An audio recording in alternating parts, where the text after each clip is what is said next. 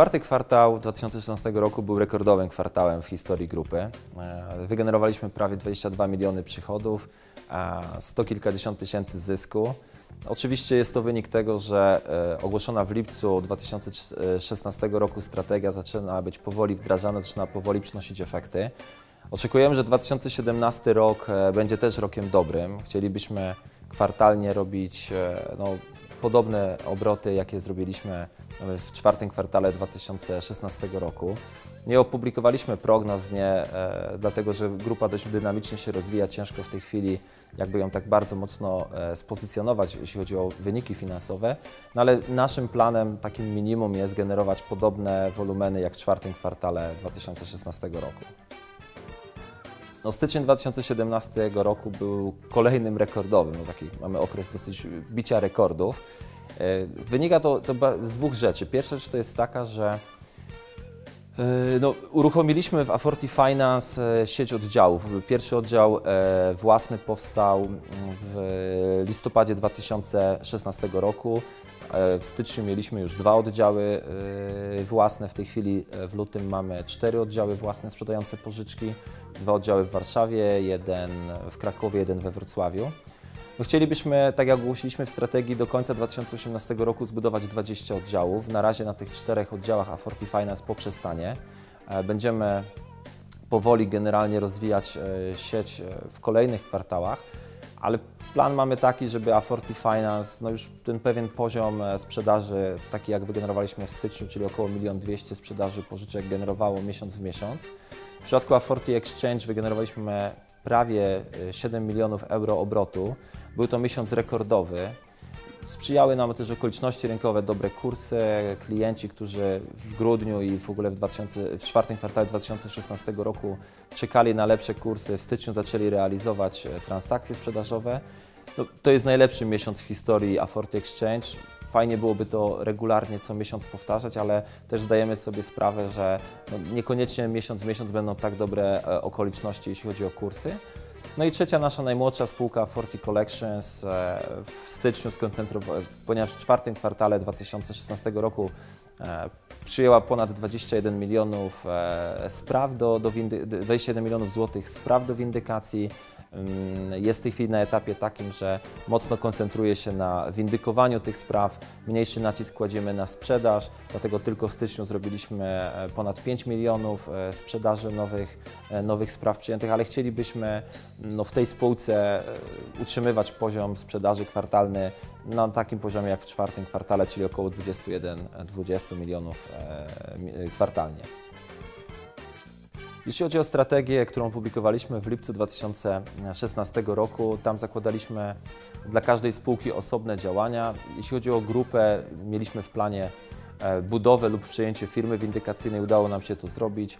5 września 2016 roku zawiązaliśmy spółkę. W październiku 2016 roku została ona zarejestrowana w KRS-ie.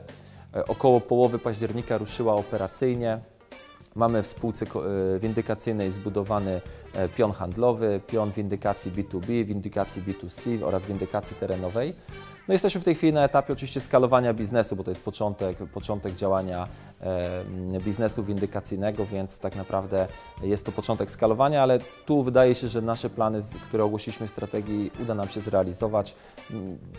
Nie przewidujemy tu jakichś większych problemów. W przypadku Aforti Exchange zakładaliśmy w naszej strategii, że ponieważ spółka już w Polsce ma ugruntowaną pozycję, że wyjdziemy za granicę, uruchomimy Bułgarię i Rumunię. Udało nam się w czwartym kwartale podpisać umowy z kancelariami prawnymi w Bułgarii i w Rumunii, przeprowadzić cały proces uzyskania odpowiednich opinii prawnych związanych z biznesem wymiany walut za granicą. I w tej chwili jesteśmy na takim etapie, że mamy zbudowany back office, który będzie obsługiwał rynek bułgarski oraz rynek rumuński i uzyskaliśmy wszystkie potrzebne dokumenty do rejestracji spółek i zakładamy w najbliższych dniach rejestrację spółki w Bułgarii i w Rumunii. I start operacyjny biznesu. W przypadku Aforti Finance nasza strategia zakładała budowę oddziałów własnych. Tak jak mówiłem wcześniej, mamy już 4 oddziały, całkowicie zbudowane w naszym nowym modelu, który zakłada, że oddział Aforti Finance składa się z dyrektora oddziału oraz 7 do 10 osób w pionie sprzedaży. W zasadzie 2 oddziały, Warszawa 1 i Warszawa 2 są już w całości pokryte, jeśli chodzi o zatrudnienie osób związanych z pionem sprzedaży. W tej chwili kończymy rekrutację w oddziale Wrocław oraz Kraków, ale są to już oddziały, które rozpoczęły już działania operacyjne. No i zakładamy, że do końca 2018 roku plan związany z budową 20 oddziałów zrealizujemy, być może wcześniej. No a w przyszłym roku będziemy zastanawiać się nad wejściem na rynek czeski i słowacki. Oczywiście w naszej strategii zakładamy uruchomienie nowych biznesów związanych z usługami B2B, tak zwanej bankowości korporacyjnej. Zastanawiamy się nad uruchomieniem biznesu faktoringowego lub leasingowego. Rozglądamy się po rynku, czy są jakieś małe spółki działające w tych sektorach, które można by przejąć i na bazie naszego doświadczenia, bazy klientów oraz dostępu do finansowania to zrealizować. Nasz plan inwestycyjny zakładał wydanie 12,5 miliona złotych do końca 2018 roku. Powoli z emisji obligacji gromadzimy środki na realizację tego planu. Część rzeczy, czyli 1 milion złotych już na Aforti Collection zostało przeznaczone. No i w najbliższym czasie kolejne środki zostaną przeznaczone na Bułgarię i Rumunię zgodnie z naszym planem. Tak jak zakładaliśmy w strategii, rozwój grupy jest związany z budową wartości dla akcjonariuszy oraz naszych klientów, długotrwałych relacji i wartości. No i zakładamy, że grupa przeniesie się na główny parkiet. Roboczo przyjęliśmy rok 2018 jako rok przejścia na główny parkiet. Musimy spełnić warunki kapitalizacji, przygotować dokumentację, a chcielibyśmy to zrobić dobrze i sumiennie. Pokazujemy dobre wyniki, te wyniki są z miesiąca na miesiąc coraz lepsze.